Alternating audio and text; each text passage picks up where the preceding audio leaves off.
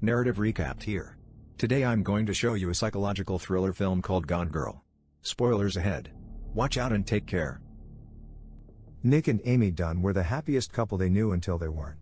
In the middle of their rocky marriage, the rich and beautiful Amy goes missing and all the evidence points to her seemingly unbothered husband, Nick. With his wife lying against him, Nick slowly strokes her hair. He thinks about cracking her skull, unspooling her brains to get answers.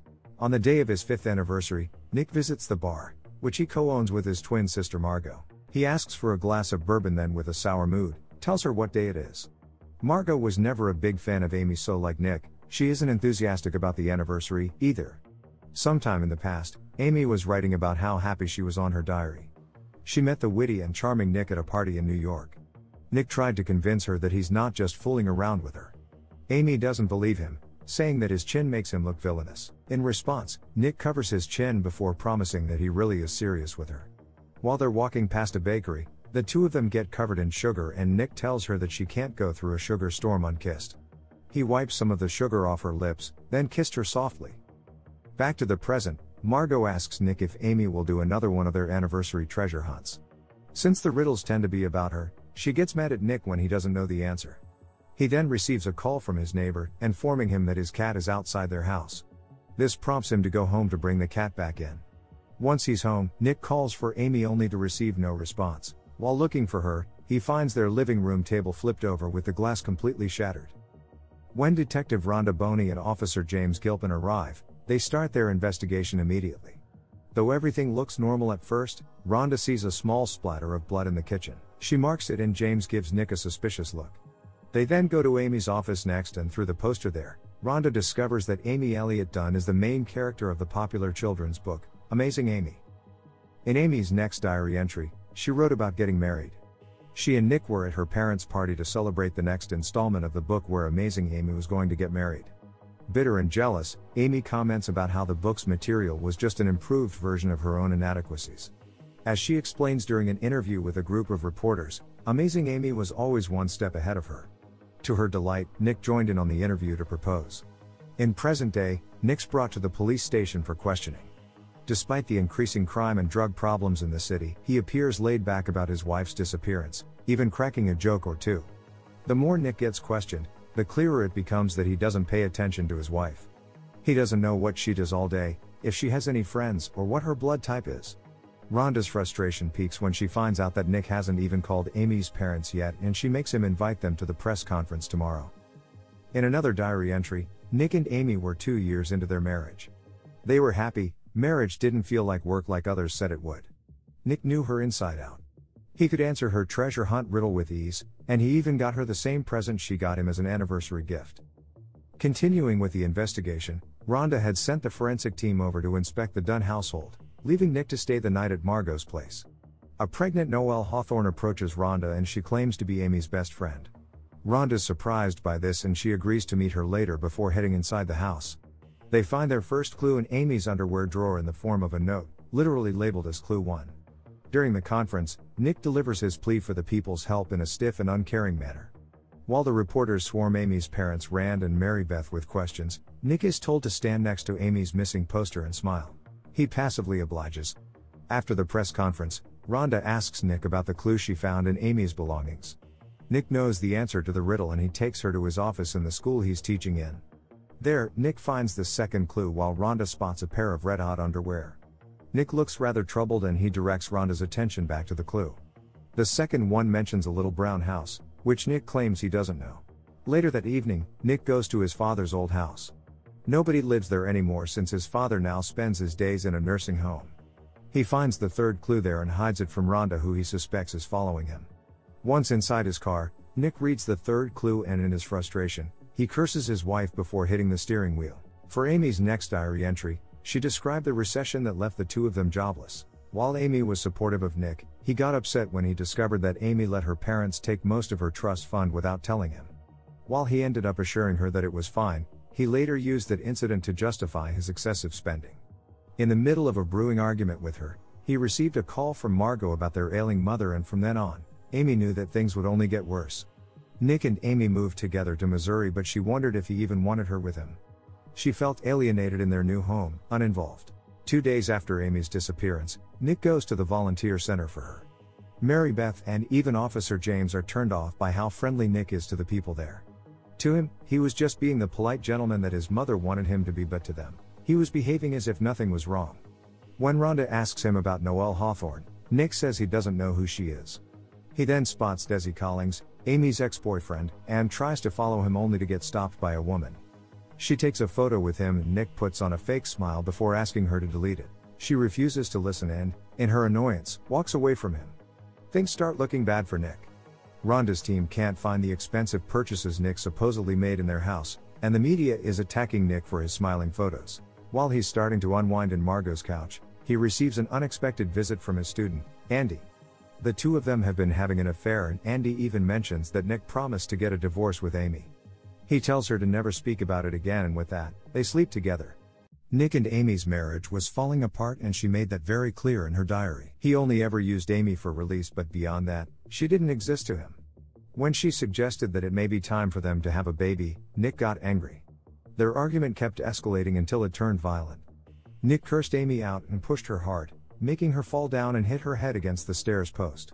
As the investigation for the Gone Girl continues, Rhonda and James meet up with a dealer named Jason who recognizes Amy's photo.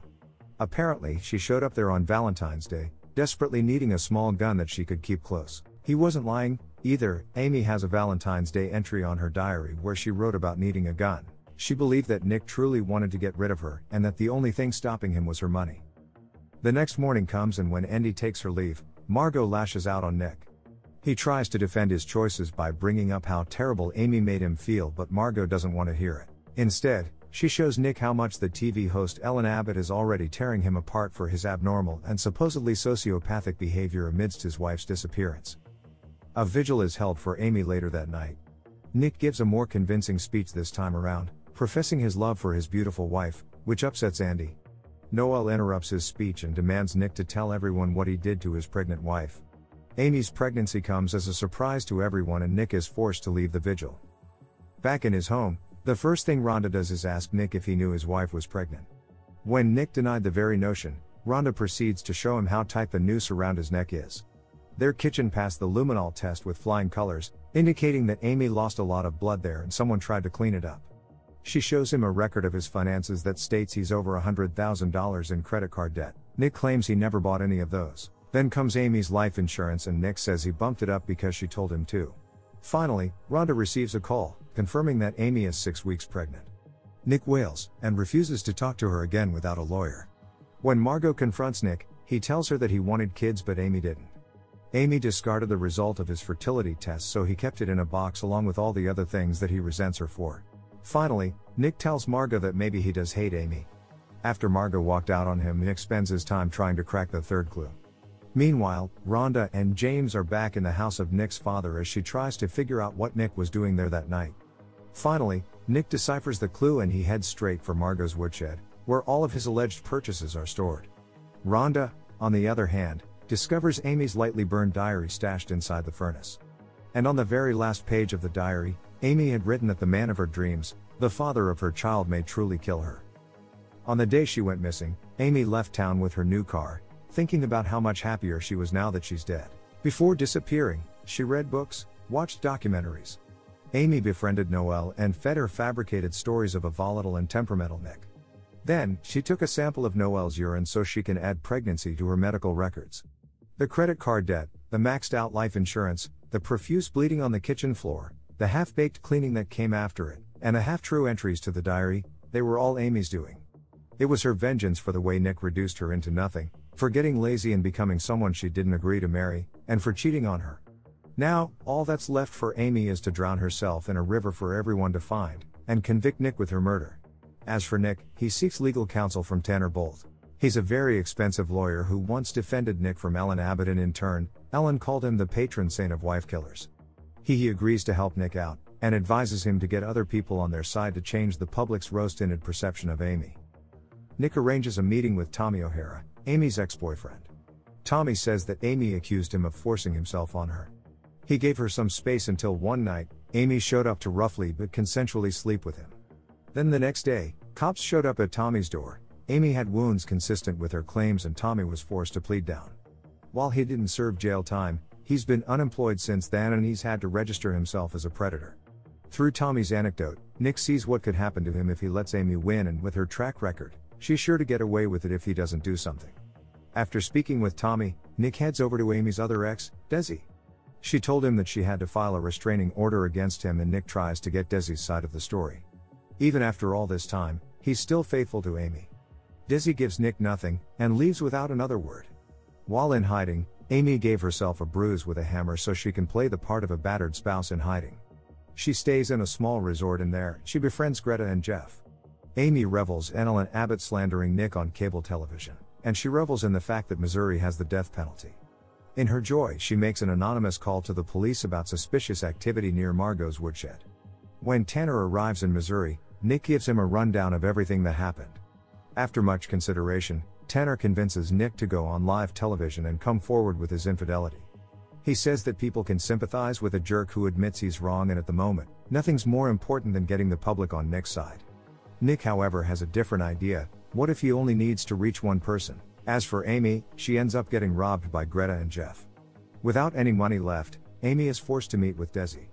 Though it's already been years since the two of them have been together, Desi remains unyieldingly loyal to her. As the two begin to leave, the news starts playing. Andy is in a press conference with Amy's parents, and she admits to her affair with Nick. Mary Beth publicly disowns him as her son-in-law before announcing that she and her husband definitely believe that he has a part in Amy's disappearance.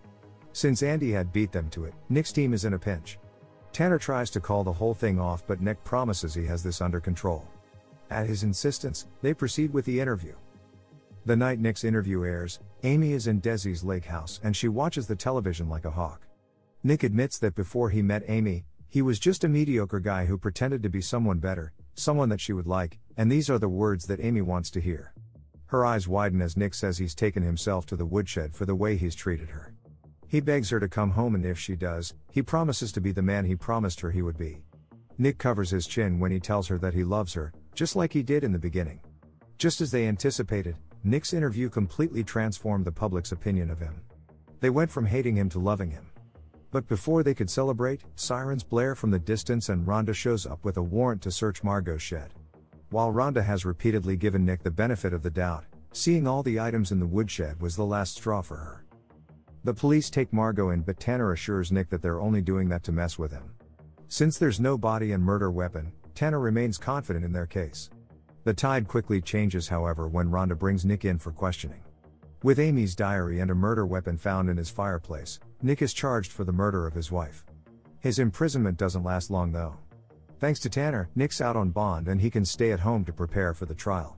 At this point, Nick is unfazed by the mobs coming after him. He maintains a steely look on his face and dares Amy to come home. Meanwhile, Amy has successfully planted the seeds of her escape. She's starting to look more like the old her, and Desi is hopelessly enamored. The morning before he goes to work, she kisses him hard until his lips bleed before tousling his shirt. As Desi leaves with his disheveled look caught in the security cameras, Amy goes on to soak the end of her nightgown in red wine. Without missing a beat, she crawls over to the door and begins wailing, looking as if she's been roughly assaulted while everything's being recorded. That evening, Amy puts on a seductive and needy act while she welcomes Desi home, and rushes him to sleep with her. She tells him to go hard, and while he's lost in pure bliss, she slashes Desi across his throat with a box cutter. She lets his blood pour all over her, then wrestles him with ease, mounting him and restraining him until he's dead. On the 30th day of his wife's disappearance, Nick wakes to the sound of a car pulling over in front of his house. He goes to check it out, and there she is, amazing Amy in all her bloody glory. Nick could only look at her in disbelief, but once she's close enough, he curses her before she dramatically falls to his arms with the media surrounding them. Amy is admitted to a hospital to get checked for her condition. Now that Rhonda knows Nick didn't kill his wife, her suspicion has fully shifted to Amy. Neither she nor Nick believes a lick of her story. Amy claims that Desi kidnapped her and kept her in his lake house, using her endlessly until she escaped. Rhonda tries to point out the inconsistencies in the entire narrative, but everyone dismisses her, preferring to focus on Amy's story and Amy's story alone. Once they're back home, Amy makes Nick shower with her to make sure that he isn't wired. She demands to have the same Nick who begged her to save his life on national television, and when Nick promises to leave, she reminds him that everyone will destroy him if he does. In the end, she tells Nick to sleep on his decision, and upon hearing those words, the hope and energy drains from Nick's face. He obliges. Amy reigns victorious as America's sweetheart once again. She has the media eating out of the palm of her hands, and Nick, Margot, and Rhonda couldn't be any more displeased. Since he's not at risk anymore, Tanner leaves and Nick tries to convince Rhonda to pursue the case. As much as Rhonda wants to, it's no longer in her hands. 7 weeks into Amy's return, Nick is forced to welcome Ellen Abbott into his home. Despite all the dirt she smeared on his name, she remains flippant about it, justifying that she simply goes where the story goes without apologizing once. Ever the gentleman, Nick maintains his composure and he simply goes to find Amy upstairs. This is when Amy drops the next bombshell on him. She's pregnant with his child. She used Nick's sperm sample from the fertility clinic and now, she's trapping him with her pregnancy. She promises that if he leaves now, their child will grow to hate Nick out of his own accord. Nick has already reached his limit. He grabs Amy by her face then slams her against the wall. Amy is unfazed, coldly telling him that he only liked himself when he was trying to be someone she could like. She warns him that he will never be happy with any other girl but her. Perturbed, Nick admits that while he did love her, all they ever did was resent each other, try to control each other, and cause each other pain. Amy's response is simple. She tells him, "That's marriage." Nick is left speechless. The two of them head down the stairs to attend the interview with Ellen. Nick maintains his smile, even when he reveals that the two of them are going to be parents. But the smile quickly fades when Ellen goes to hug and congratulate his wife. When Nick tells Margot that he's going to stay with Amy for his child, she is completely heartbroken. He tries to reason that he's doing this for his baby, but Margot accuses him of wanting to stay with Amy. She is devastated and Nick is devoid of any hope. With Amy lying against him, and he's left to wonder, what is she thinking? What have they done to each other? What will they do? Subscribe to watch more videos like this. Turn on notifications and leave a like as it really helps the channel out. Thank you for watching.